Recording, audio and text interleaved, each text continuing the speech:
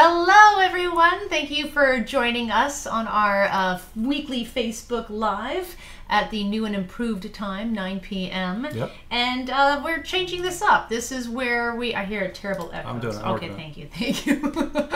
I love that I heard tech support. It was in our vows. It really was. 24 hours. I wish I had negotiated that better, but yeah. But this is where for like the next hour we, or less, I don't know, we talk great travel tips and give you behind the scenes stories upon shooting and filming and editing our show Places to Love. And we this week are showing our Swiss episode. Actually, we did 2 episodes in Switzerland for season 1 and 2, and this is our first one in the Bern region, where we featured Jungfrau, Interlaken, and the city of Bern. And so Sorry. What's mine? There we are. Sorry. Start over. So was that, did they hear me talk? They heard you. They heard me. Yeah. But We're here. Sorry. Okay, so here we are. There's too many things at the last minute. Got it. So we're going to show our Switzerland episode where we were in the Bern region, and we like to use these episodes that we shot as really a jumping off point. Whoa, that's a tease for what they're about to see, right? A jumping off point. So I'll like cut in, kind of give you behind the scenes what happened here, what we were going for, what maybe we wanted but we didn't, it just didn't work, and what we had to, all those kinds of things, while point of lacing in great tips. So the first subject we need to cover is Kevin's drink. Oh. Yeah. So we put this out on Facebook, and I just put it up on Instagram. Kevin, the other night, decided to make the... What do we think we're going to call this? My current favorite is the Yodler's Cough. The Yodler's Cough. That is a good one. Yeah. So, Kevin, cheers. Wow. Woo! And good night.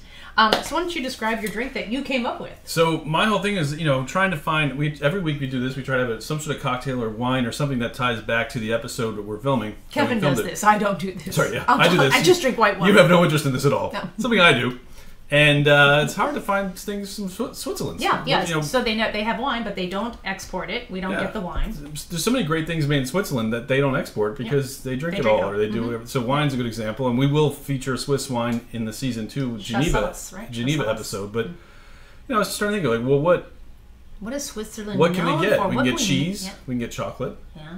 And I'm like, well, what else can we get? And what do we have? Ricola.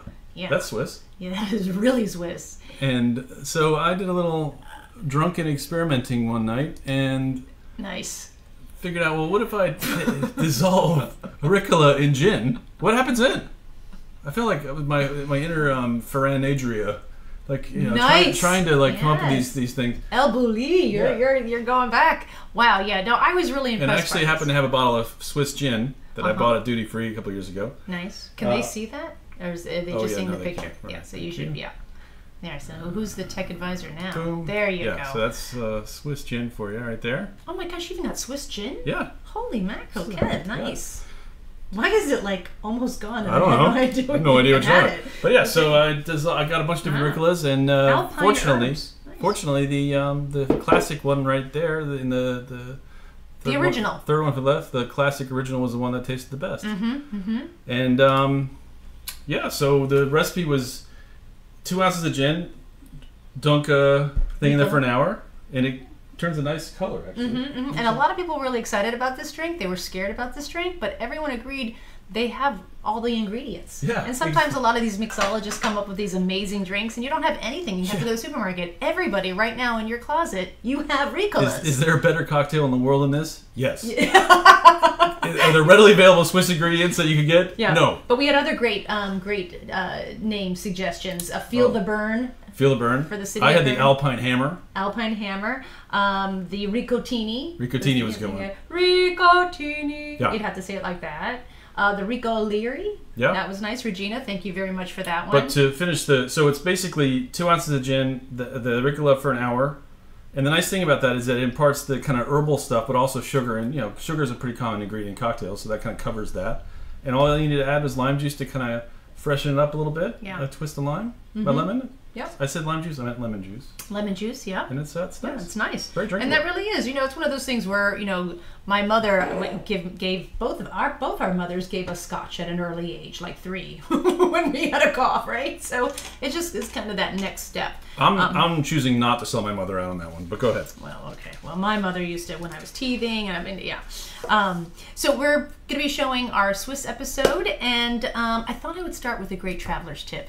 And a traveler's tip that you can really use right now in your own home. And so it ties into the whole quarantine thing where we can't go anywhere. And that is, I always travel with a set of balls. I have been traveling with a set of balls my entire travel career. And these are a new set. But they're pinky balls. This is the type that I get. And it's just this solid, hard rubber ball that you get at toy stores or little novelty stores. And they're like, I don't know, $2.50 a piece.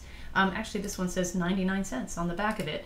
And what I love about this is when, after like a long haul flight, a red eye, or maybe I've been on my feet all day seeing the sights, I come back to my hotel room and I put these on the floor and I lay down on them so they're right in between my shoulder blades. And then I push up with my knees so all the weight goes into these balls, and then I roll them down my back, and they just work out every kink and every knot. And then I can either lie face down and put them like on my quads and roll out my legs a little bit. I can stand on them and work out my arches, but it just makes me feel like I've had like, I don't know, a $200 massage for $5. And in these times where I don't know if anyone's going to get foot rubs or massages, I'm certainly not. I don't even know if they're available. I have no idea when this happens. But this is a nice, because I know we're all stressed out is what I'm trying to say. We are all stressed out. And it looks like things aren't going to change for a little while. So just bring a little bit of happiness and calmness. Get a set of balls. Yep. So the first thing before we start the show is we've got a lot of great stories behind the Swiss episode. Like a lot happened. More than usual, behind the scenes shenanigans. And hold up, you're not in the same room? Oh no, are we in the same room? We're in the same room. Does it look like? Last week. Oh, okay. I'm trying to figure out what's going on here. Sorry. Keep going. Okay, so are you ready for the pictures?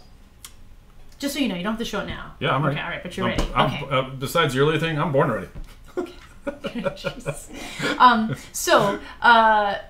In Switzerland, so we all flew into Zurich, and first of all, there was a major summer storm. We did this in July, June. This was July-ish of 2017, I think. Huge summer storm in the United States knocked out the whole eastern seaboard. We were all waiting in Newark. None of the planes were leaving. Our international flight left 3 hours delayed, which never happens. Usually they let the international flights go. And so that happened. So we were in the airport for a long time. Then we had the long flight, it's a longer flight to get to Zurich. I think it's a good 9 hours. Yeah. I think it's 9 hours. So then we arrive, and then we had another. I want to say like 2-3 hour drive. 2 hour drive to Thun, where we were staying. 2-ish, yeah. And so, I mean, again, I've been in transit for a really, really long time, and I get to the hotel, which is fantastic. It's on this beautiful lake, and I'm so excited, and I put down my stuff, and I kind of, get ready, and then I go use the bathroom, and I close the door, and for some reason, I locked it. I locked the door. But as I locked it, well, I know I lock it because I have children, and they always open the door, so it's just this natural thing to lock it.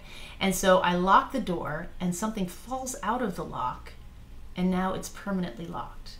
The door handle won't budge, and I am stuck in the bathroom. And I'm like, no, I'm not really stuck. And I mean, it won't. And now there's a hold. I can kind of see my room, and I can see that something's on the bottom of the floor. Whatever is the floor, like held the door together in a tight grip. And I'm like, oh, I can do this. And so I really started, and it just would not budge. And so, are you showing the picture now? Are they seeing? I'm ready. Okay, show the picture. So this became where I was. I was locked in a bathroom for 4 hours. And not like a bathroom. You were locked in a toilet stall, basically. A toilet room. Yeah. Right, exactly. It was just a room that had a toilet. I was locked in the toilet room. And so now I'm looking at this, like you're seeing the actual view I had, like trying not to freak out. And I'm looking at what my tools are. So I'm like A-teaming it, right? I'm like, how can I use what's given to me to break out of the, what would Mr. T do, right? And that's where you go. I'm a 70s girl. What would MacGyver do? Oh, you go like, what would Mr. T do? No, know, Mr. Wow. T, Murdoch. You're gonna be Mr. Yeah. Kool-Aid, just smash through the Do thing. not put me on that plane, Hannibal. I'm an 18 girl. Oh my god, I love the van and everything. So I'm like, okay, I've got a roll of toilet paper. I've got a dispenser for Kleenex. I've got a toothbrush, a toilet brush. No, I'm not gonna touch that. No way, no way. And I couldn't get out of the room. And so then I started yelling for help. But me yelling for help, I started to freak myself out, and so I was trying to figure out, how do you yell for help where you're like, because I would start to go, help, help, and then I would make myself nervous, and I'm like, well, maybe if I could say it in a because I'm not like I know I'm okay. I'm not like being held against my will. Is there kind of like a, hey, in your own time, could you help me? So then I just fell asleep. I just curled up on the bathroom floor, that one right there. And I fell asleep, and then I was awoken by the knocks of my director Sylvia and my beloved stylist Christina Burns, and they were down at dinner, and I knew they were down at dinner, and I was like, oh, they'll realize I'm not, because I didn't have my phone, I didn't have anything, and they didn't. And Kevin was like, well, where's Samantha? And they were like, well, I'm in New York. Yeah, you're in New York. That's right. I'm sorry, you're in New York, and it's like it's the crew meeting where we're going to be talking about the show, so you want to be on the phone, and you're like, where's Samantha? And they're like, oh, she didn't come down. Like, well, what do you mean she didn't come down? She's like, oh, well, we left her texts and stuff. She's probably sleeping. And Kevin, very rightly so, was like, it's 8 p.m. in Europe. Get her up. She can't be sleeping. Like, you gotta hold on, right? As the co-executive producer, I feel like I'm the only one that can pull that card. Like, get her ass up. She should not be sleeping. It's so true. No one wanted to knock on that door. They were, yeah. But so then I was rescued. So anyway, so that was like one of my most traumatic moments. I was stuck in a bathroom for 4 hours, and at that point we realized as a crew that we really needed to touch in with each other. Like if we don't see each other, or knock on the door, because a lot of times we're just alone. That was the first story. Are we ready for the second one? Sure. Yeah. So that big storm that knocked out the entire East Coast, it also prevented United from loading 22 cases of our gear. We travel with 22 cases of gear as well as 8 big, personal pieces of luggage. So in total, like 30 pieces. We travel with a lot of stuff. Way too much. And way too much stuff. And we blame Brian for that. Oh, yeah. Our shooter. Yeah. He demands it. And he thinks that he likes to bring all these really nice lights because he's like, Samantha wants to look good. And he's right. And then he never uses them. Because I know. Yeah. So anyway, so we travel with a lot of gear, and none of it showed up. And I would say in the 20 years that I've shot travel shows, this has never happened. Which not like one case. None of it. Yeah, none of it. Zero. And so we are set to shoot not the next day because we were arriving late. So we had one day as a buffer, but we can't find the luggage. And it was supposed to be transferred to Swiss Air, but we're like, we don't see it. And then they called United and like, nope, Swiss Air has it. Yeah. And we're like, we need. And you think in this time, in 2018 or 17, that kind of, they would know where with barcode scanning and stuff where everything was. And both of them said the other guy had it. Yeah, not us. And so so then none of us have any clothes. And so as the executive, we all had our jobs, like, emergency control here, and my job was to gather up the underwear choice and size of every crew member and go buy them underwear. And and toothbrushes. That's what everyone needed. Everyone needed a toothbrush and more underwear. And so it really goes to show a great lesson when you're packing a bag. In the end, all you want is clean underwear and a toothbrush. Those are your essentials when you pack a bag. So if you ever check a bag, make sure that's in your small handbag, carry-on, underwear, and a toothbrush. I would add a camera, a lens, and a battery to that list. Okay, yeah. But yeah. Well, so then, and here's another great travel tip. And this is something I do a lot when things don't go right. I use Twitter as a customer service tool. So I reached out to United through Twitter, and if you go to if you have a Twitter account, on anyone's account, there's like a little envelope. If you click on that envelope, that's their customer service, and they offer 24/7 support. So I reached out to United. I'm like, you gotta help me. We are shooting a travel show in Switzerland. We have missed 22 cases of luggage. We have all the baggage tags. Can you help me? And they got back to me, and they like to give us a picture of the tags, and they went to it. So we had my producer and director on the phones at all times because they're like, we don't know when it's going to show up. We had people in Zurich waiting for it. Remember? I was on the phone renting all the gear I could find in Zurich. You were renting all the gear you could find in Zurich because we were supposed to shoot the next cameras, day. sound, everything. Yeah. Maybe a better host. But that was in Geneva, so I couldn't get it. You're so lucky. But long story short, the person on Twitter kept us. He's like, I see it. It's in a warehouse. The entire lot was moved to a warehouse because of the storm. I mean, the storm just was crazy. And I see it, and I will tell you when it starts to move. And so he told us it's moving. And now it's loaded on this flight. And they helped us. And in the end, we had all of our cases, and here I am lounging on all of them. Cue picture. You got it. Stand by. And there's the picture. We were so happy. This was all of that had gone missing, except my carry-on. I had my carry-on bags, but all the cases. So, oh my gosh, not fun. And the thing is, like, Switzerland is such an amazing place to be, and we just had a rough start because of storms in the United States and a particularly vindictive bathroom handle. Yeah, and I think starting out, we're going to get to the episode in a second. Starting out with all of that drama, and with the first day of filming was actually we didn't film at all the first half day. We rented the gear in the morning, and then we shot just like a half day with that rental gear, I think. Mm-hmm. No, sorry, it's even worse than that. We didn't shoot it all the first day. The second day we had rental gear in the morning, and then stuff showed up in the afternoon, and then they switched over to their gear, and so.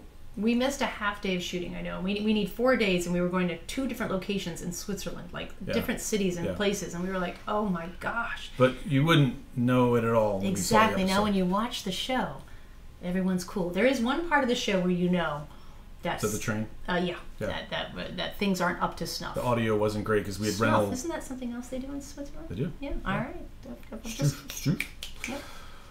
All right, so let's start the episode. Okay.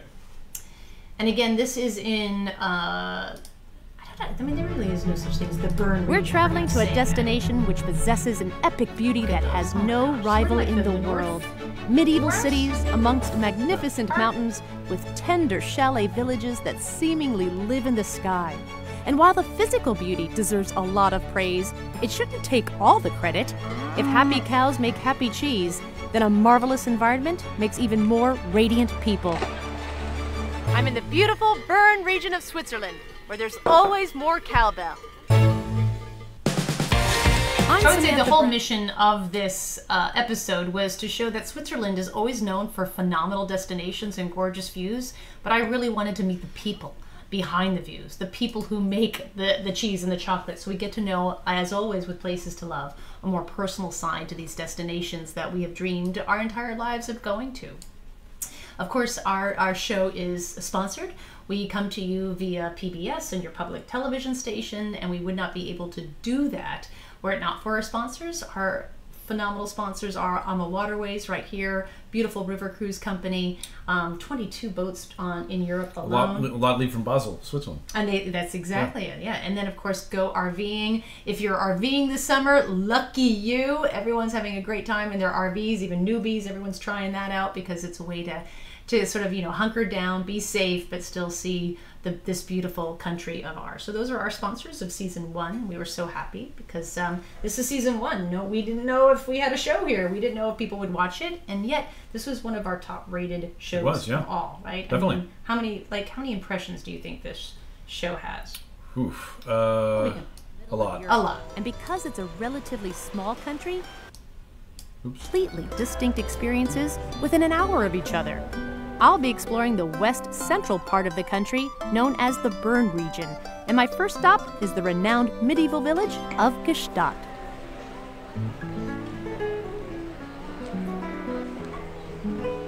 Gstaad is infamous, I would say, rightly so. It has been a holiday destination for Hollywood royalty and actual royalty for well over 100 years. And if you look at some of the shops passing by, you can see that this is not your typical quaint alpine village. And you would also think that, well, maybe money is really important here, but it's not the most important thing. In fact, many would argue that milk is.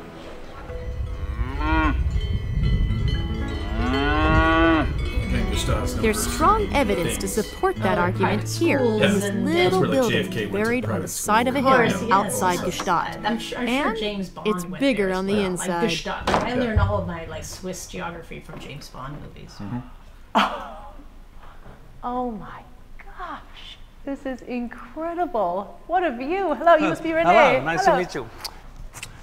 Nice to meet Nice you. to meet you. There are 3 kisses Wow, in Switzerland. Did you notice that? Cave. You have to kiss 3 times. 1, 2, 3. That's always a trouble thing. You got to know the local kissing regimen. I'm a host of a travel show. That's not hard for me. I know how many times to kiss. I am the manager from the Dairy of Gstaad.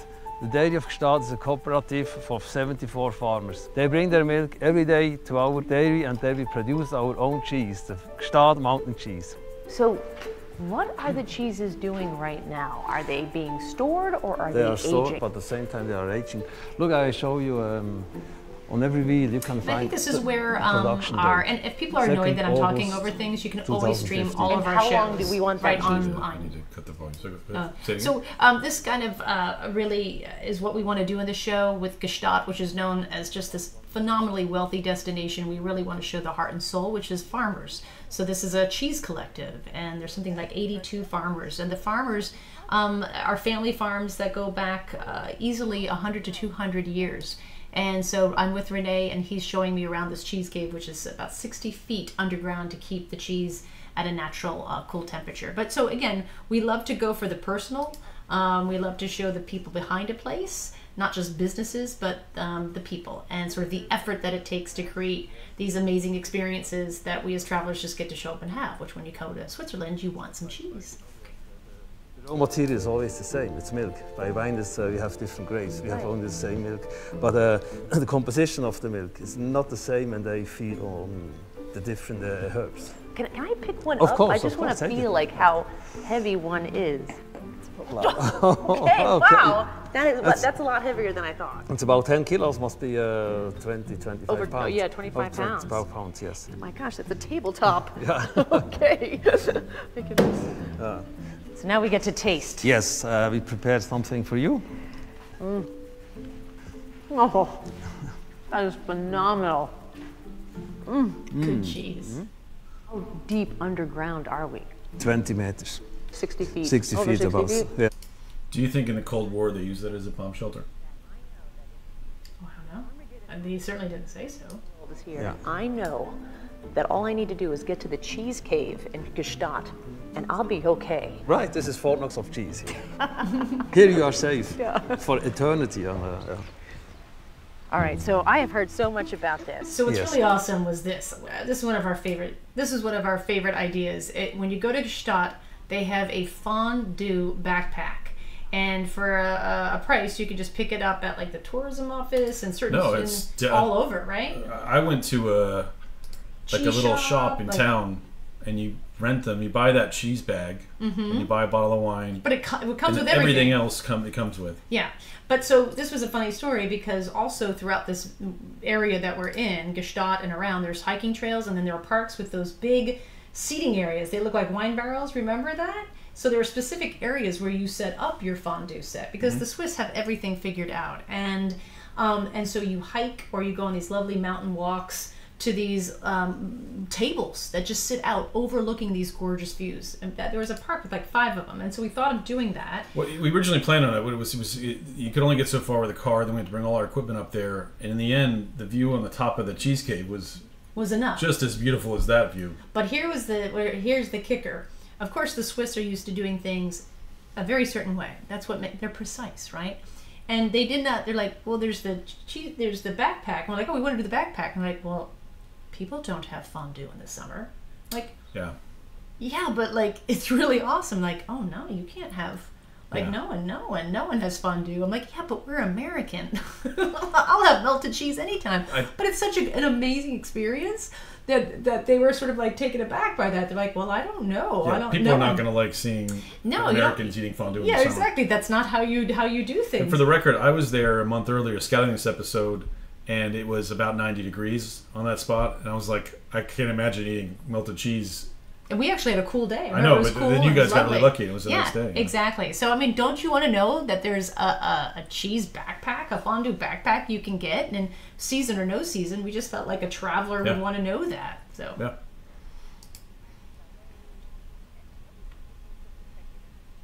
These alpine villages are unreal in a sense, and yet you come here and they're very real. This is how people live. Perfect spot for fondue.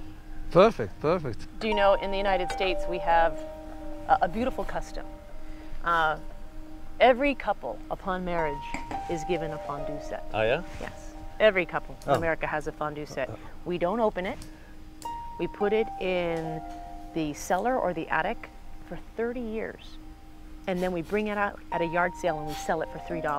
Oh, yeah. Every American couple Oh, yeah? I didn't know. goes through I'm that right, stage right? of life. Yeah. It's a passage. I'm absolutely right. That's No, right. I That's would not the say first it's time I've ready told to, that joke on That's camera. beautiful. I actually, And then we have to if let it anyone cool was down, a right? That's passport hot, to molten Europe cheese. fan, I believe I was in It's ready Zurich, to- and I said that same joke, and it fell flat, just like it did with Renee. Like for an American, like, oh my gosh, everyone has a fondue set and just thinks, you clean it once, you're like, yeah, that's not gonna happen. The air, But the company. anyway.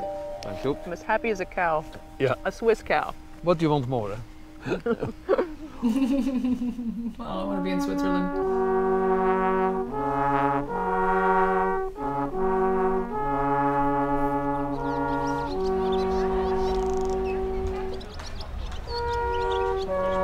About an hour away from Gstaad is the village of Wilderswil, a departure point for a 120-year-old cogwheel train. I'm taking the hour-long journey to an alpine plateau with an epic view.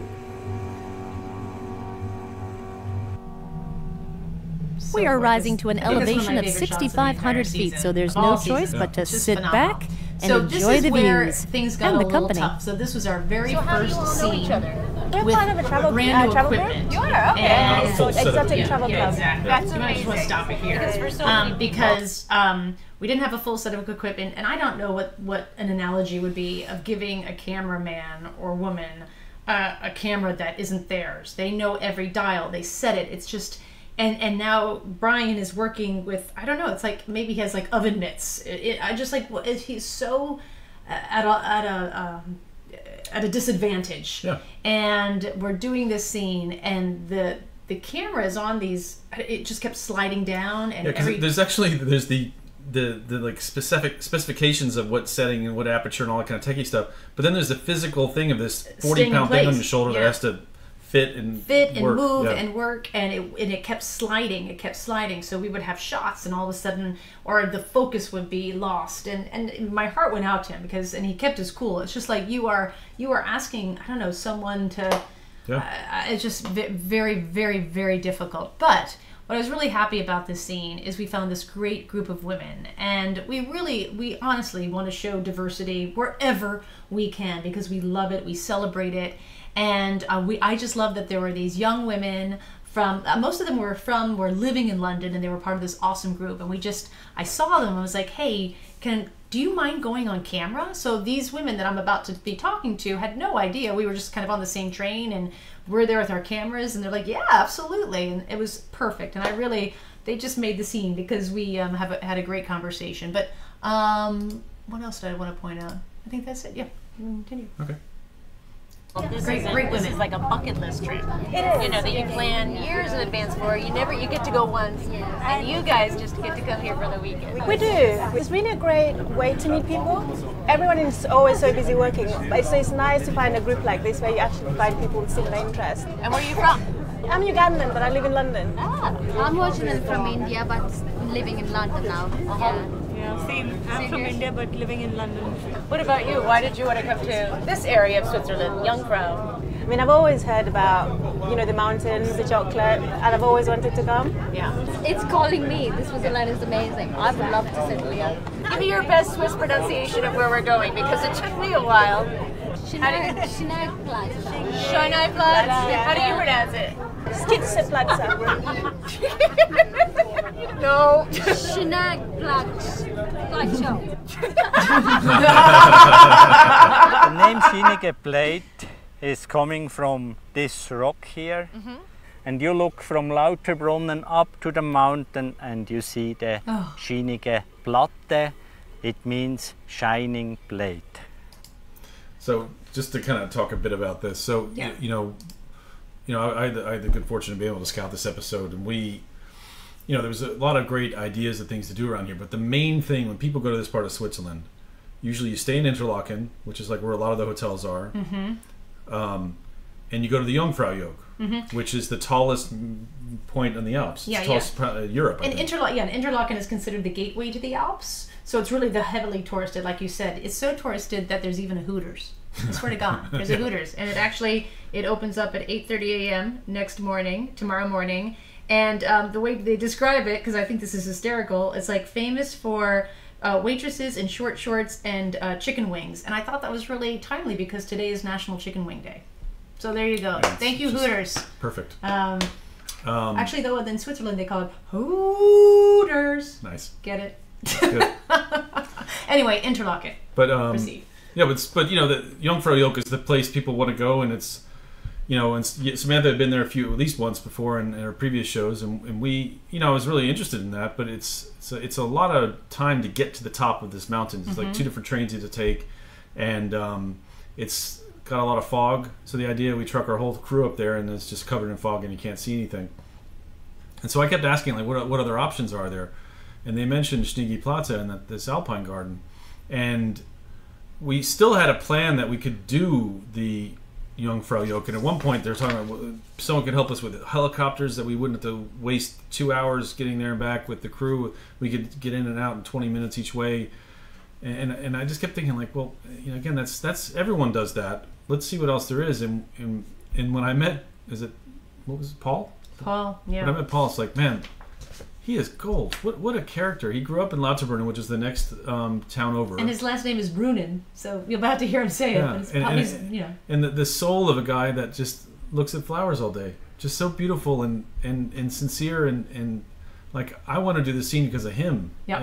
And then we kind of, you know, saw how great a scene it was with all the other stuff, but it was you know, so the Schienige Platte was a big winner for us, and it was a gorgeous day. And I think actually the Jungfraujoch was covered in fog that day.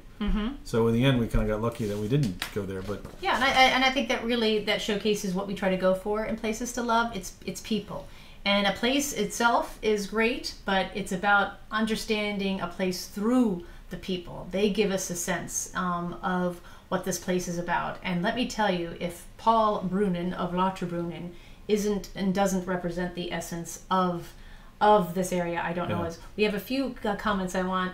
Corey Lee, hello Corey Lee, how are you doing? Or I should say Corey Lee, he's Southern Corey.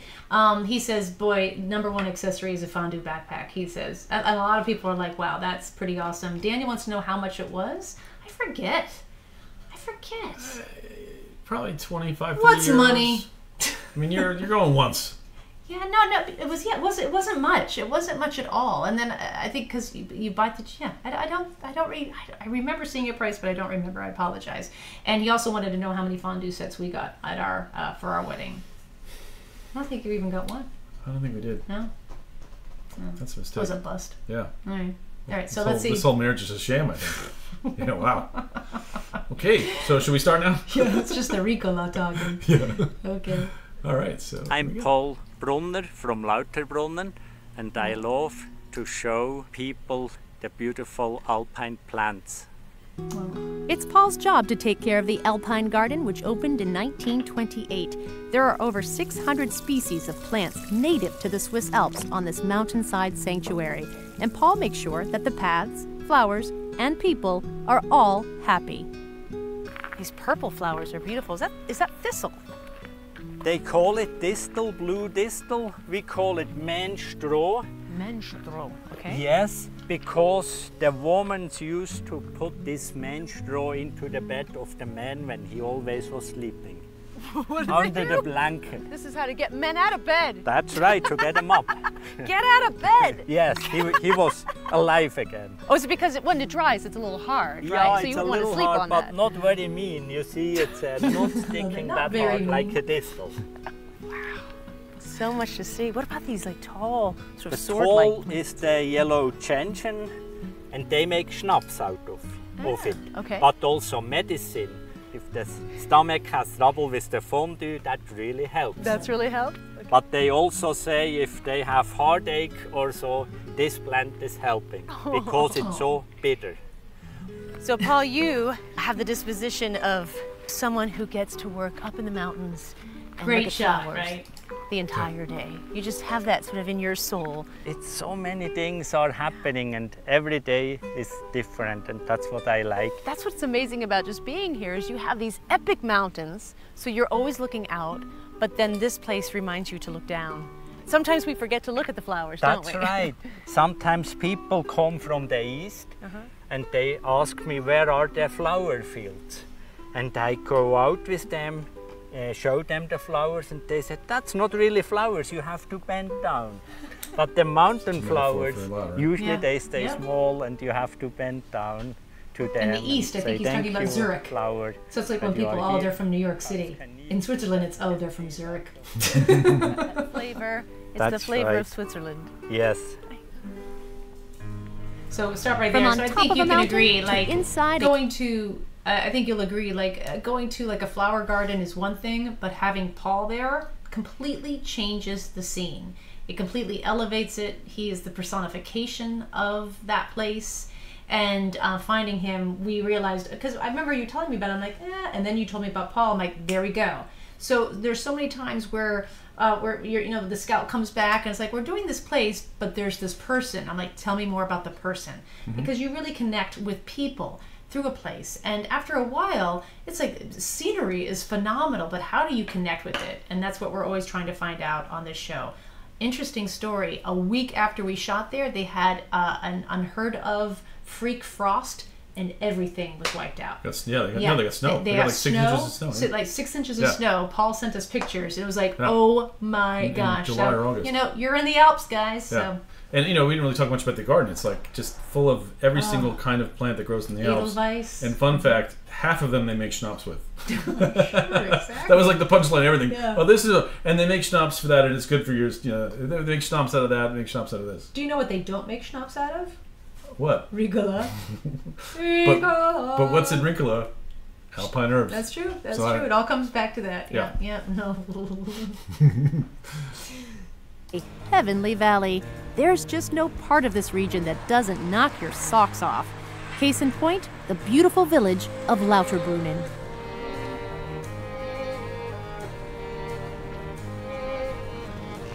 So Faye, I'm looking at the traffic here and I thought this was going to be like a nice leisurely bike ride, but we've got like big buses coming by and there's lots of people. It's only a small section though. Okay. Soon we'll leave the road and go onto the bike/walking path. Oh, I like that. Faye Manning, who is originally from the UK, lives here in Lauterbrunnen, and she knows that it's a quick ride from this busy stretch of town to pure beauty.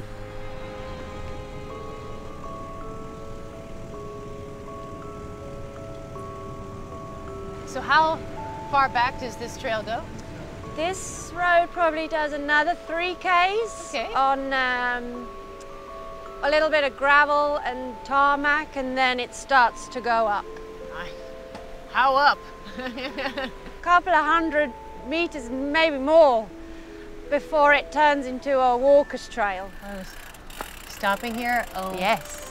What? And making this the best bike/walking path in the world, a vending machine selling local meats, cheeses, and snacks. Yeah. This one says Geistkass, so I'm not sure where that one's from. So this is pretty cool. So they're a modern version. It's not like these are all over Switzerland. This one farm has a vending machine filled with their cheeses. And you can even get eggs. And honestly, I don't know how that works, but in the scene, we put a bunch of coins in, and literally that corkscrew thing kind of came to a grinding halt, and our cheese kind of hung there, and it was hysterical. But that was something we lost. It was just a glitch in the system. So this scene was supposed to be longer because we had some really funny like vending machine antics that you don't, you know, you think happens with a Zagnut, but like you don't understand it's going to happen with like a $12 cheese. Yeah, exactly. You know, you're like, the stakes are a lot higher. The stakes are so much higher when it's like, you know. So, but it was really cool. Like you could get everything for a picnic from this vending machine, which is I thought a great idea. Switzerland, you can't believe the beauty. In one look, I have neon green pastures. I mean, right up there is a glacier. Yeah. There are waterfalls surrounding us. It's like you see. Any Lord of the Rings fan, Tolkien actually came to Lauterbrunnen and saw this, and one of the scenes, you know, I didn't read any of those books, but some of the worlds that he built were based around this valley. Yeah. I did not know that. Wow. Pictures of it, and you don't believe it, and then when you're here, you still don't believe it. Valleys, waterfalls, I never take it for granted because every day it looks different. While sitting on a bench eating cheese is my idea of a perfect day in the Jungfrau region, others are here for more of an adrenaline rush. Yeah. So when I said that this show is a jumping off point, this is what I mean. So Lauterbrunnen, and actually Switzerland in general, which I really didn't realize, is known as sort of like a thrill seeker's paradise for thrill-seeking sports. Yeah. And one of them is base jumping. And it is this horrifying sport where people literally just leap off of a cliff and then kind of free fall. Well, not kind of, free fall. They're going 82 miles an hour. She's falling at 82 miles per hour, and then she releases her parachute. And when you're in this valley, and it's known for this is the spot in the world for base jumping.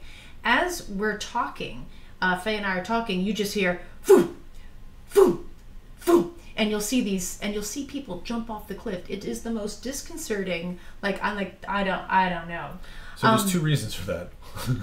One, Switzerland has still a belief in assignable risk, that if you jump off the mountain and something happens to you, you can't sue anyone. So like in America, like if you own the land that cliff was on, they're like, whoa, no, you can't jump off my cliff because then, you know. I'm going to get in trouble. And then two, there's actually a pass. You pay like 20 or 30 euros, and basically you can land in a farmer's field and they won't shoot you. So they get if you have that pass. It's always nice. Yeah, but that money goes to the farmer somehow. You just free falled, and now someone's going to shoot you. Well, so for the scene, we didn't know, it's all weather driven as well, and so we don't know what the weather's going to be like, and it can change at any moment. And because we wanted this is actually previously shot footage from, I believe, Lucy's boyfriend, who's also a base jumper, and he's following her down. And what you're about to see is the way Faye and I are reacting. We're not reacting to anything. We're pretending we're seeing Lucy fall. And now I've had a good 12 years of performing arts. I went to school, Syracuse University, for the performing arts. But Faye is the one who totally sells that we are actually seeing her falling. But we don't. This is just edited in. We edit it in later. So go ahead and watch the scene. Because we did a good job. Well, what is that? Is someone jumping off of that? There's a base jumper. Holy mackerel! Wearing pink, which means it could be my friend Lucia. Get out, you know her? No, yeah. I'm Lucy Levis, and I always wanted to fly. Base jumping is jumping of a fixed object. I just jumped about 680 meters tall, and I free falled about 15 seconds, and I flew with 140 km/h speed. Oh my gosh! Nice jump! I knew you were jumping today. How cool you landed here! Hey, you just have friends that jump out of the sky? Yeah. I'm Samantha. Hi. You are awesome. Sam, I cannot believe that. So how do you get up there? I hiked up there.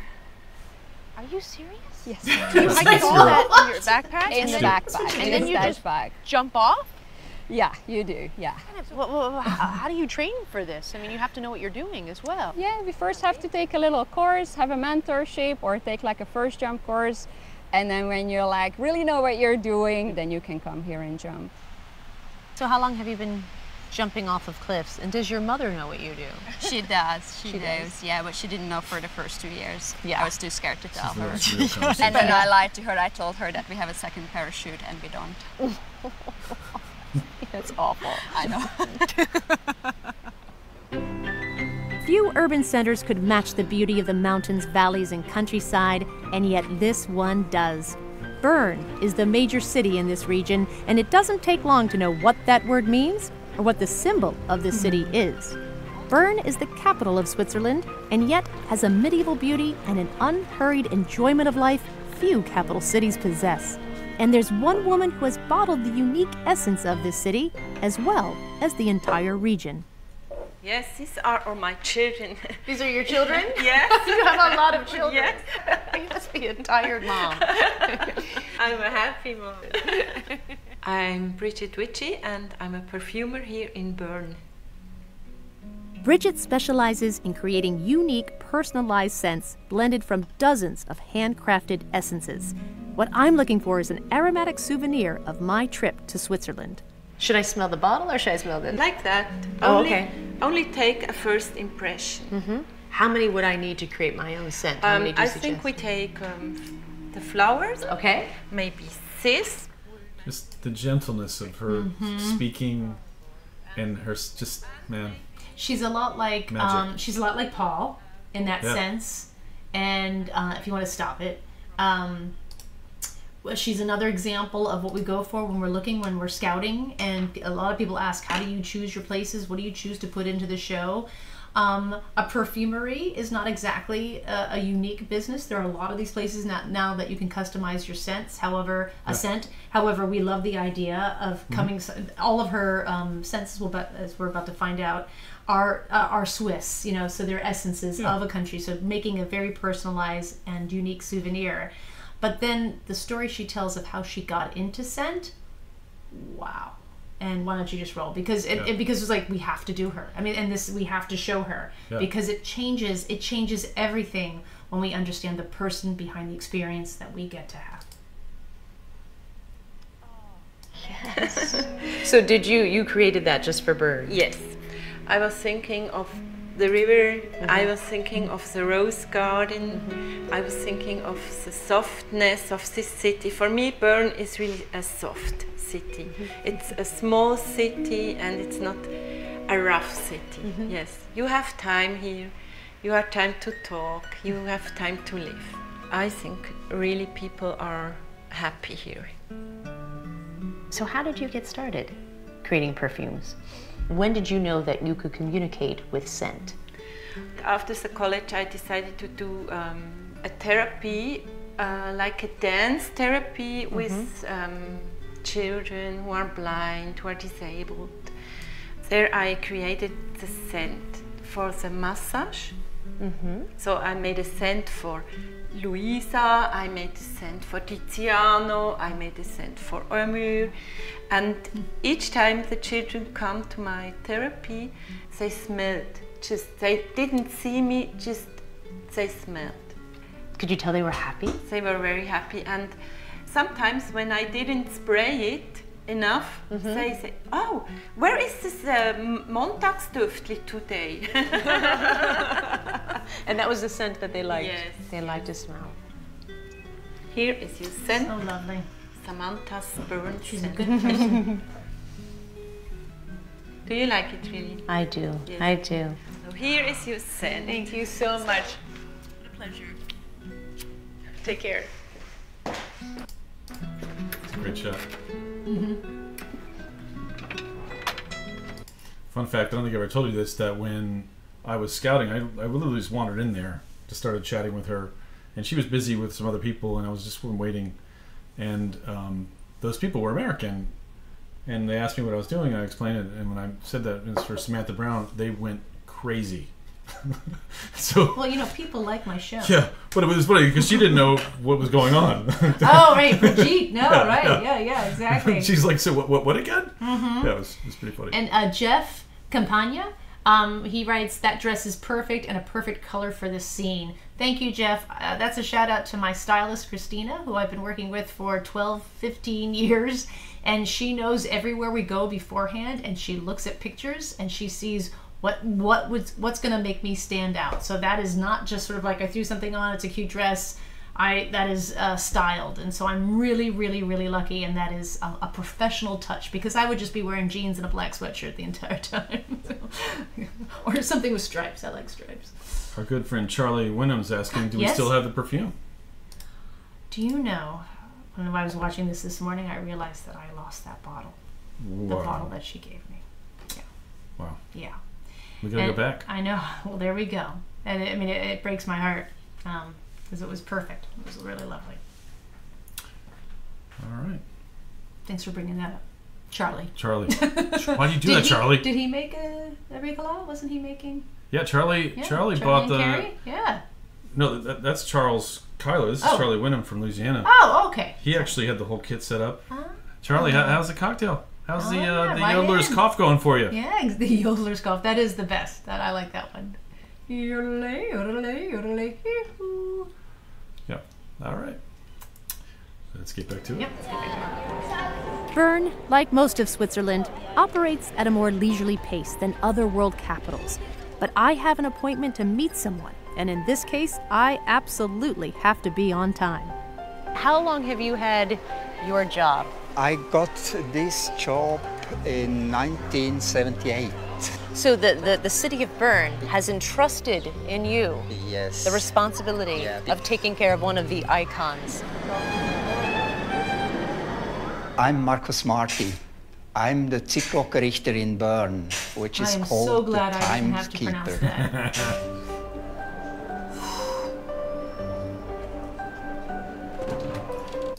It really is amazing walking into that space and seeing the mechanism that was built by hand, 600 years ago, whatever it was, and still operating. And Marcus has been the time clock keeper for like 30 years. Something like that, yeah. And he said he'll even get calls from the locals saying it's not working because they know he's the guy.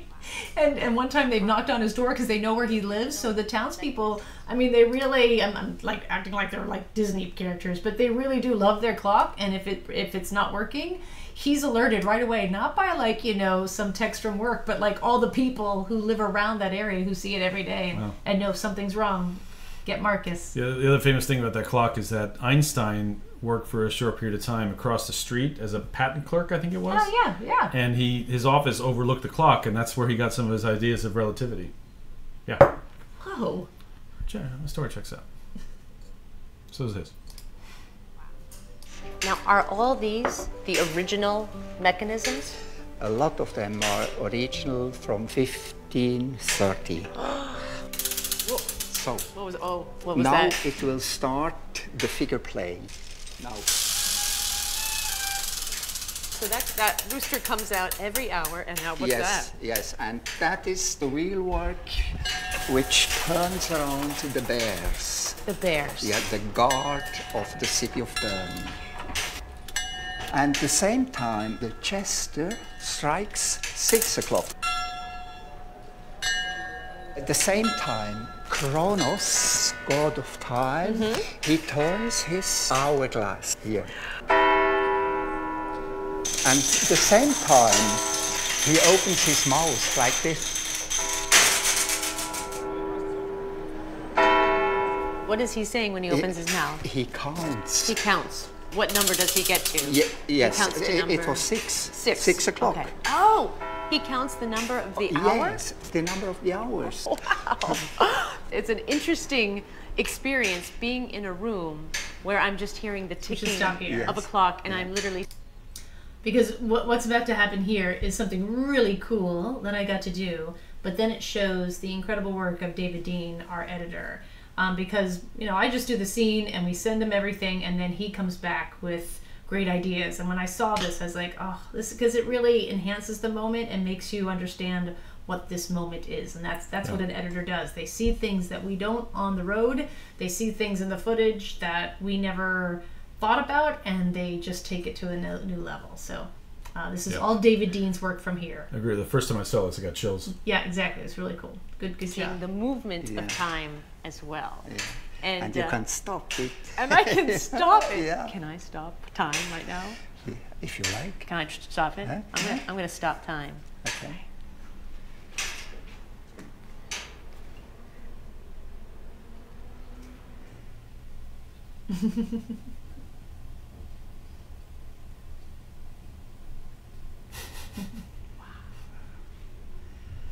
Okay.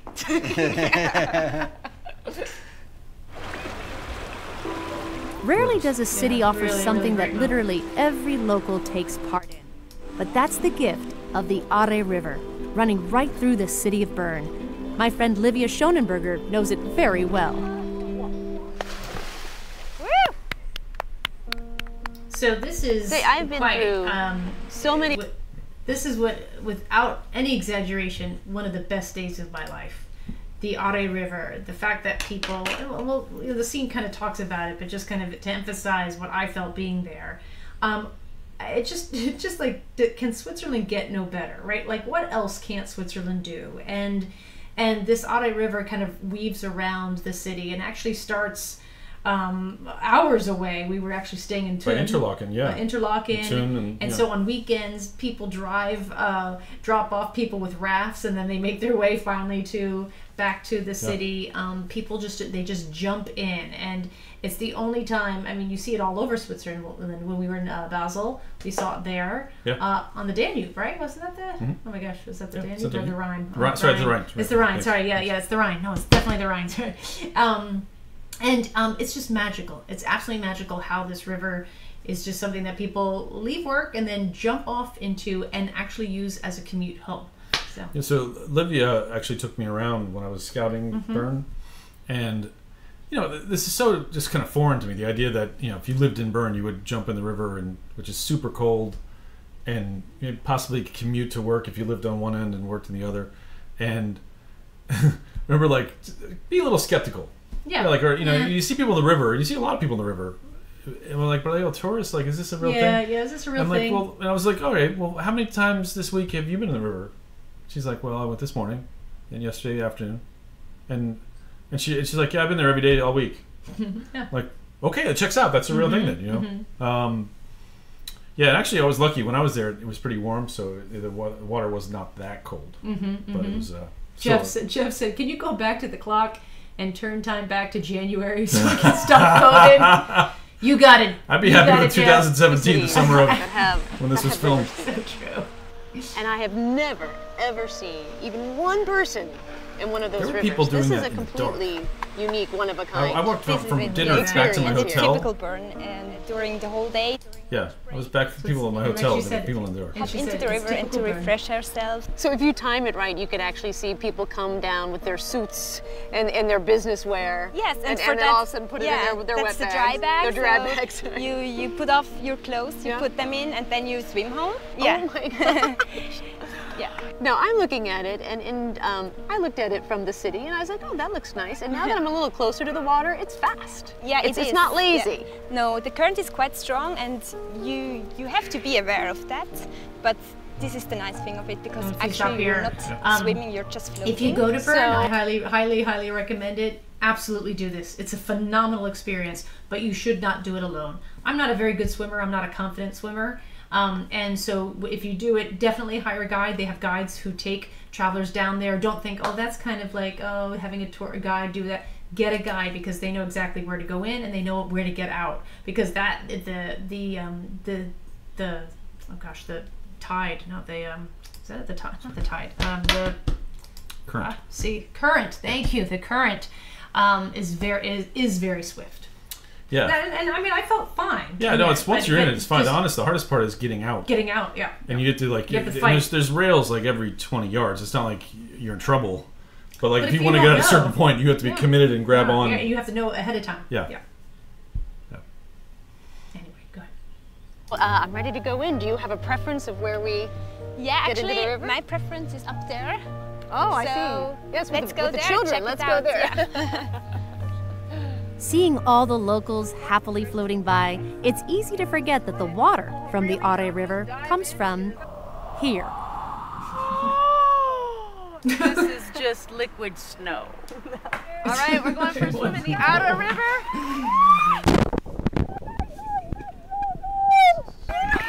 And so to shoot this right here, can I stop it? Can I? Sure. So to shoot this right here, so I can talk to the camera, and it's right there, you're going to see it. I have a GoPro on my wrist, and then Chad gave me all of his sound gear, and I have it in the bag in a wet... a dry bag. I don't know why I call it the wet bag. It's the dry bag, so the sound equipment doesn't get wet, because then they can record my sound, and it can be synced to the footage. He can't reach me in a boom. He can't do anything. So I have the sound gear in my dry bag, and I have the camera on my wrist. And then I was like, I don't need you guys. Yeah, I can shoot this whole show myself. Yeah. Exactly. perfect now. And now just enjoy. The angles weren't exactly the best. You know, it actually doesn't feel that bad, not feeling my legs. No. And if you put your head down under the water, you hear the rolling of the stones on the ground. It's like the whistling of the wind. It's like the rolling of the river in the Aare. And I love this. I'm not ready to put my head under the water.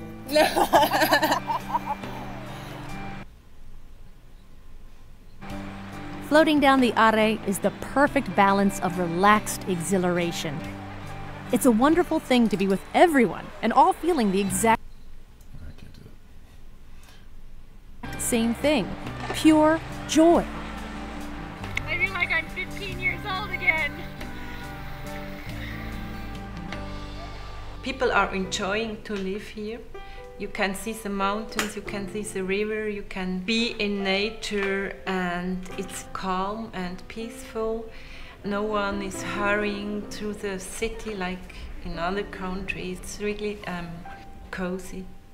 Everything is a little bit slower up here because I think when people start to look at the flowers, they slow down.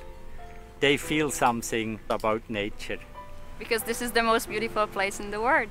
It's good for your soul. When we take in the epic beauty of mountains and sky, when in the midst of grandeur we are reminded to notice the little things, when we allow ourselves to slow down time enough to enjoy it,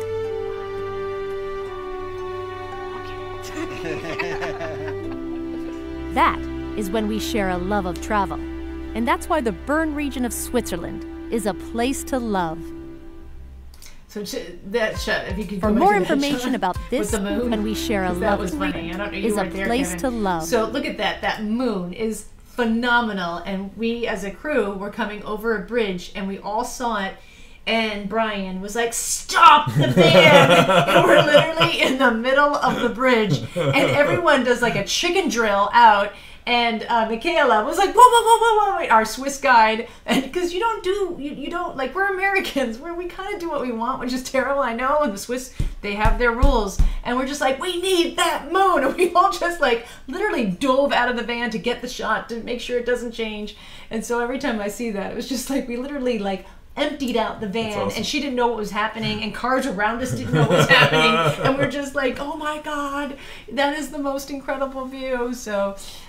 yeah, I think there were a few people in Bern who were not happy with an American crew that day. We apologize. So that's Bern, and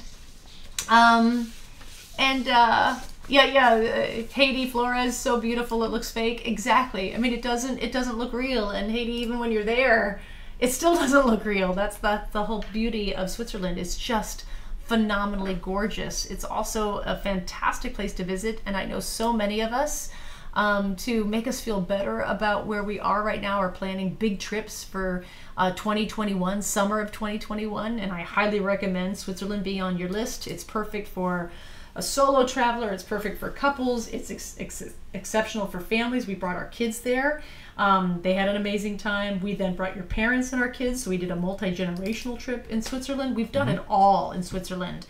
And what we love about it is, yes, it is expensive. That's one of these things that people are like, yeah, it's so expensive there, but it completely delivers. Like, it's just like one of the most phenomenal places. And I would say there's so much that then is just free. Like, I feel like Switzerland, their public spaces are so beautiful. They have the most amazing parks, water parks that just for a few euro you get in and have pools and fountains. And they're all on lakes. And I remember being with your parents, and your parents would have like coffee and cake, and we would be right across the street at the amazing playground. And you know, some people can do the more, you know, thrill-seeking sports if you have teenagers, and then you've got your older parents who can just stare at the scenery and have a lovely time, and you meet up for lunch. It's just it's also a country that's relatively small and has an exceptional train system as well. We got around by train all the time. Their app is fantastic. What I loved about their train app is not only did it give you your schedule and you can buy everything and just use a Q code to show them your ticket, and then you're in. There's no contact. It also had a footpath when you had to change trains, because I know when you're visiting another country and you're taking the train and you have to change trains, that's scary. You're like, am I going to be able to make the train? I've got 10 minutes. What if we're late? Well, in Switzerland, you're never late. But it shows you literally with the connection how you're going to go down, how you're going to go up. And so just so phenomenally efficient. And you can really get anywhere you want without a car. You don't have to rent vehicles there. So I just feel like it's one of the top destinations. And I just know right now a lot of people are planning those bucket list trips, and you want to go with the ones that you've missed so much, your loved ones. Switzerland is a phenomenal choice. And I would say it's certainly not cheap, but it's compared to the rest of Europe, Germany, and around there, it's it's all about the same. If you want to stay in super expensive hotels, they have that. If you want to rent a little house and kind of out in the mountains, you can do that. It's a lot of travel. A lot of times, travel is how you want it to be. Yeah, I agree. And Tanya, who's asked a lot of questions over the last few months. Absolutely, I think if you're doing a Rhine River cruise, you're starting in Basel, which is a great city. But I think getting out of there and seeing more of Switzerland is definitely a great thing. And just getting in that river, literally one of the best things I've ever done in my life. I just like I said in the show, I felt like I was 15 years old again. I felt free and it was cold, but you don't care. But I was brought up in New Hampshire. I'm used to cold water. And it's not a long thing. You're not in there for like an hour. It's a pretty quick run. You couldn't get us out. And then this is a true testament to how wonderful the experience was. Once we were all done, my whole crew wanted to do it. Yeah, you got a picture of it? Oh, nice. And so everyone wanted to try it because people, it's just such a place of shared joy. And this is something that I deeply miss with travel, is shared joy. We can't be with each other right now. And there are places in the world where we all come together, and it's just so magnificent, because even though we're all from different parts of the world, we're all feeling the exact same thing, and that is just exuberance. And it's a really palpable, powerful feeling. And it doesn't matter what language you speak, it doesn't matter what color you are, it doesn't matter anything. You're just a human being, and you're with other people you've never met, and you're all feeling it together. And this is one of those places. It's a really beautiful, powerful place. So highly recommend Bern. Rita's asking how far is Basel from Bern. Oh gosh, that's a tough question. I would say hour and a half maximum. I feel like everything is an hour from each other in Switzerland. Yeah, I think that's hour and a half, I mean, you're not going on the other it's an hour and a half ish. Maybe someone could correct me on that, but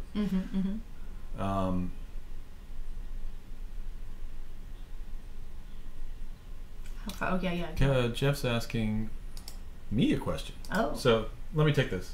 He's asking me a question. Thanks, Jeff. When we scout, are there things like, can we stop time part of it? No, that's David Dean, our editor. I think when I met with the people at the clock, we talked about kind of what we could and couldn't do, because honestly, I was a little concerned about just having cameras in their equipment and bumping into things, and just kind of what kind of boundaries they would have for us. But certainly that kind of the storytelling and stuff like that, that's our editor, David Dean, is fantastic. Totally agree.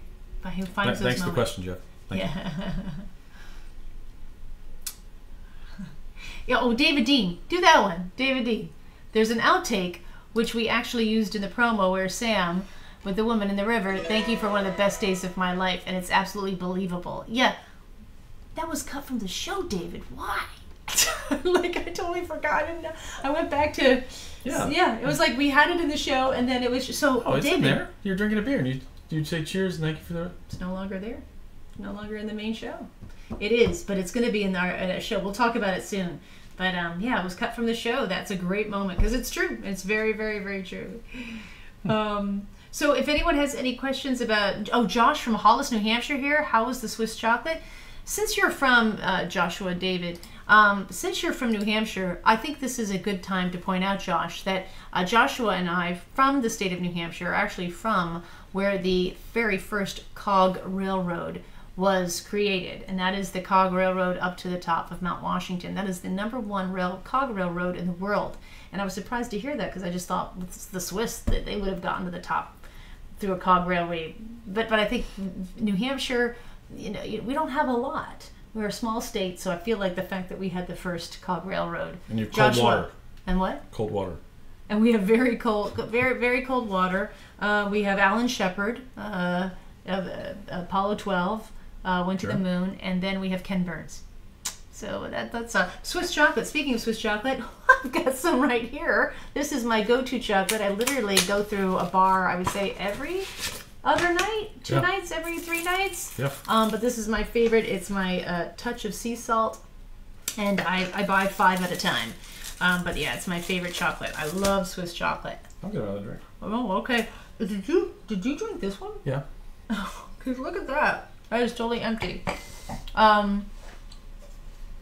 Stacey Hawkins, let me click that. Editing is so much fun. You get to see the story take shape in ways you never imagined. And the stress of shooting. I totally agree. Stacey, are you a producer? You totally get it, because there's so many times where you're in these situations and you're like, oh man, this is either going north or south. I don't know what. We'll fix it in post. That's usually the saying. Oh, we'll fix it in post. But I can tell you that working with an amazing editor who just knows me so well, he's going to take it to that next level. And editors are phenomenal. And if you ever sit in an editing room, you just realize there's sort of like, there's a little bit of, I don't know, it's like they're your God, right? We can take a word out of what someone's saying, so they don't say. A lot of times what David Dean does, and this is really important to know, is if I'm talking to someone and maybe they're not as confident in what they're saying, they do a lot of so anyway, and then and we can take every single out.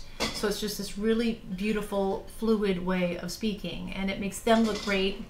And well, you know, it's just amazing what you can do with editing. So I agree. Having everyone's always said, like, how do you have a show? An editor. Like, you have to have a good editor. Yep. They are absolutely wizards. You know, pay no attention to the man behind the curtain. But we want you to pay attention to the man behind the curtain because he's amazing. Mount Washington, loved your New Hampshire episode. Thank you, Regina. Me too. I loved it. Touch of sea salt. Gretchen, Connecticut has the wiffle ball. Congratulations. That's you have to be proud of that. Patty Ravencroft, what is the best time of year to visit? I owe my daughter a high school graduation. Ah, man, what a tough time to graduate, right? I mean, I still remember graduating from high school. It was such a great time. It's such a rite of passage. So yes, you do still owe her an amazing trip. So we were there in the summer. We were there, we think the end of June, right? So, you know, anytime June, July, August is, you'll get the summer where you can really enjoy the Bern River and just go for a swim. But I'm kind of the belief of whenever you can go is a great time to go somewhere, especially like cities. And it's just, Switzerland is beautiful. And I feel like it's a country that has a lot of sunshine year round. I was there for a wedding in late September and it was gorgeous. Mm-hmm. Fun times in New Hampshire, skiing at Loon Mountain and driving Kangamangas Highway. I went to Loon all the time. That's where I went in my high school years. Oh, Alan Shepard, Apollo 14, not 12. Thank you. And edit by a NASA engineer. I appreciate that. Thank you, David Stevenson. Oh, I had some queued up here. But I went to school in New Hampshire, and Alan Shepard was born there in Derry, New Hampshire, and we're called the Astros. Pinkerton Astros. I don't know why, though. I'm only kidding. Our good friend Angel Castellanos. Yes, more yodeling. Is that the new version of More Cowbell? Kevin Haney asked about, I think, dialects of German in Switzerland. Oh my gosh. I can't answer that, but I can say there's actually 4 languages in Switzerland. Romansh. People talk about Italian, German. Geographically, most of Switzerland's German-speaking, then French-speaking, and then a kind of smaller pocket of Italian-speaking. But there's a 4th language called Romansh. That they speak like in the mountains. It's very mysterious. Mm-hmm. It is more mysterious. It is more like Latin-based, right? Yeah, really Latin. Yeah. This was back to our conversation about fondue sets. Mm-hmm. A bright orange, 1968. Of course you do. I don't see think that there's anything right now. Is there such thing as a non-bright orange? No, it has to be. Set? And it's and I feel like that's actually a good description of that orange, fondue orange. It's a definitely 19 late. It's a burnt orange, exactly.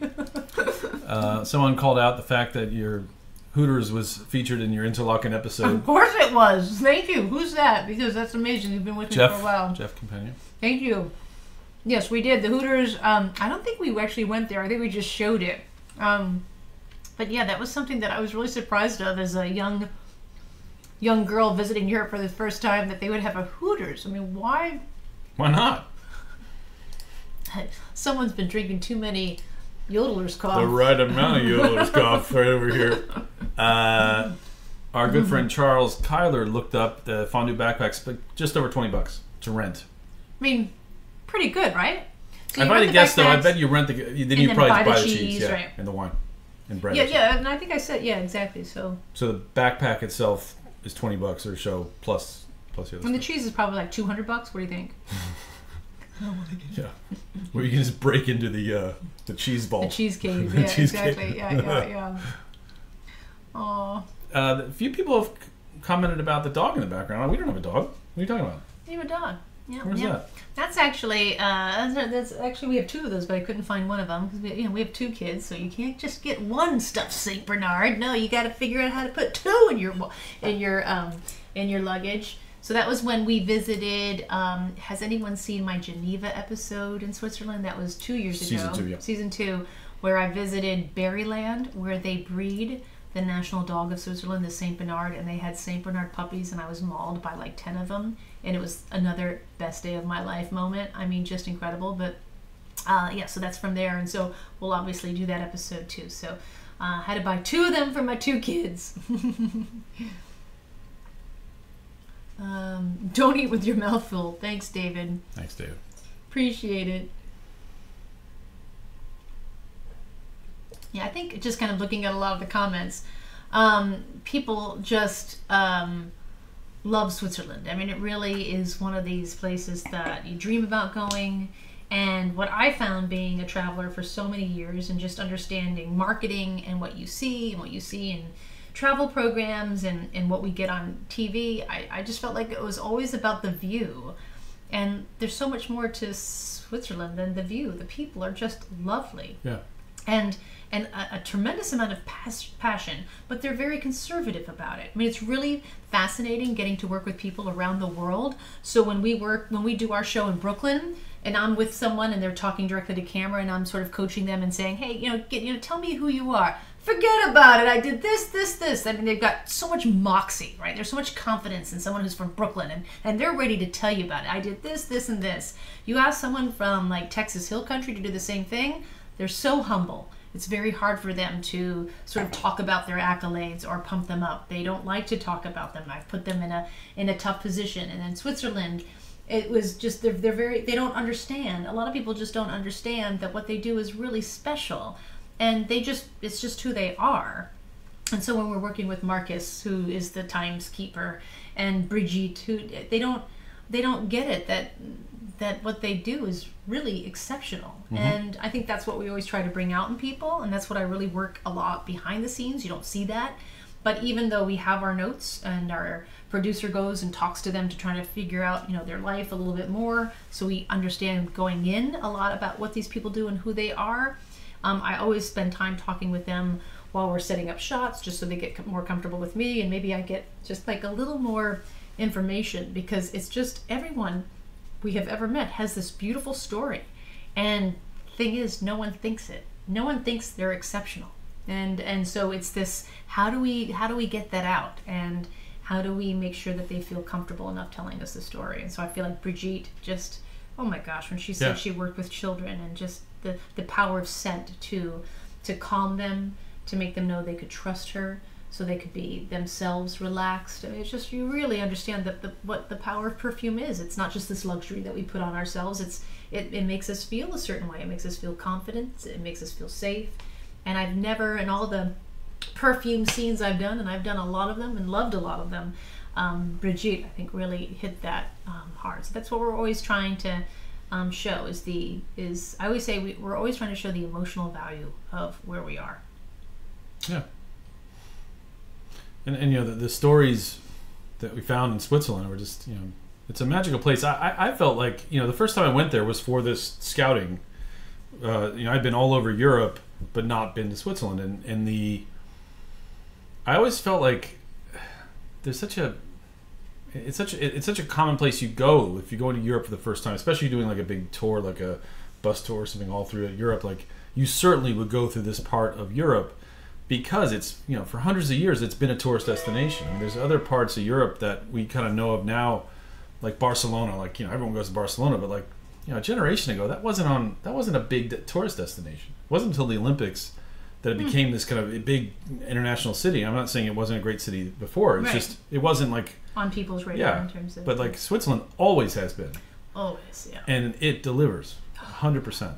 And I felt like kind of like, how have I not been here before? Yeah. You go. I mean, Bern as a city is wonderful. It's a capital city, but it's so small and just has a great energy. It's not quiet, but it's a soft city. Yeah, that's what Brigitte says. And then, you know, the river, but then going to like where the Jungfrau Joch is, and you know, the big mountains and around Interlaken, and seeing that, it's just like, man, it's just, you really feel like you are somewhere else. Yeah, yeah. Lauterbrunnen, just these gorgeous valley towns, and yeah. It's like you're looking at the supermodel of countries. Yeah. Like what else? I mean, like when we saw the waterfalls in Lauterbrunnen, like, oh my gosh, you've got waterfalls! Like enough. Yeah. Imagine a long valley with just waterfalls dumping into it. Yeah, it really is. Like we're the you know, the jumping porpoises, right? They don't have that. Yeah. You don't have that, do you? Ha. I wonder if they'll have the Yodler's cough now. I think the Yodler's cough is definitely. Did you come up with that, or did someone else? I think that's a good one. Do you know what I just realized? That I've had 3 of these? No, we never put our kids to bed, and I don't hear anything downstairs. They're watching shows. Are they really? Yeah, sure. Okay, God bless Disney Plus. We didn't turn it off. They're still watching. You think there's... So true. God bless TV. Our kids, you know, we really try to limit it. They only get like 6 hours of TV a day. No, they act like that though. Well, thank you so much. I think next week we have. Well, there's one more question. Oh yeah, okay. Because Tyler had asked this earlier, I think, and he asked it again, asking about how we film those bike shots. Mm-hmm. Lots of GoPros, and then. And you have like several, like one on the front facing you, one over your shoulder, kind of thing. Yeah. One on her bike. One on her bike. Yeah. So and then. Were they in a car going backwards? Him shooting backwards? Yes, I was gonna say, like, there's gotta be some other shot. Yeah. So on that trail that we were on, they're in a big minivan, and he's just rolling behind me, that sort of thing. So yeah, we always try to get really great shots and rolling shots on a budget, which is a minivan. And I think our next show would be. Is it Brooklyn. Nice, Brooklyn in the house. Yeah, actually, I was my PC's rebuilding right now, but in Montreal we did no one knows what that means, Kevin. My PC's rebuilding right now. My server's building. Trying to show off. Otherwise, I'd be able to show you the picture. But talking about bike shooting, our second camera, Chelsea, in Montreal, we had one of those like back seats on a bike, you know. And remember, she filmed backwards. She sat backwards on the bike, and Michael rode the. Oh yeah. So she's in this huge camera facing backwards on a bicycle. Yeah. And riding ahead of Sam was, you know, was camera women cool. And men are fearless. Yeah. They have no fear, which is crazy. So next week, same time, Wednesday, 9 p.m. We're gonna do Brooklyn, our episode. This was our proof of concept. So we shot this without all of our own money, everything going like, I think we can do this. Houston was our very first official episode where we actually had a season. We're in business.